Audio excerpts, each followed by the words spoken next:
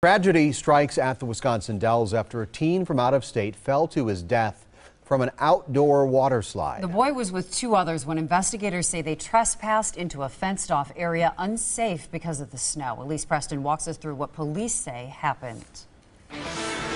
We wanted to show you exactly where this happened. Take a look at that orange winding slide. Police say the 16-year-old Florida boy fell 35 feet onto the purple one below. A snow-covered Mount Olympus theme park. It was supposed to be a dream vacation for a teenager and his family. The family was visiting from Florida.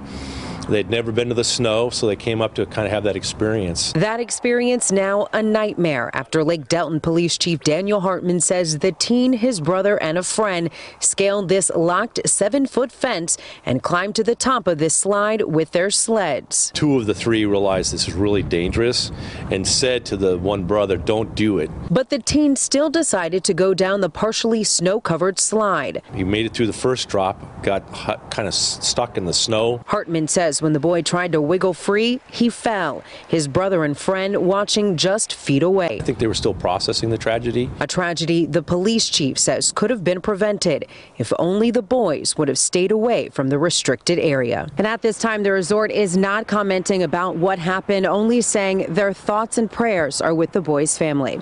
In the Wisconsin Dells, Elise Preston, today's TMJ4. And just last year, another terrifying accident happened at Mount Olympus. The metal cable that was supposed to catapult riders about 200 feet in the air at 60 miles an hour snapped. No one was seriously injured.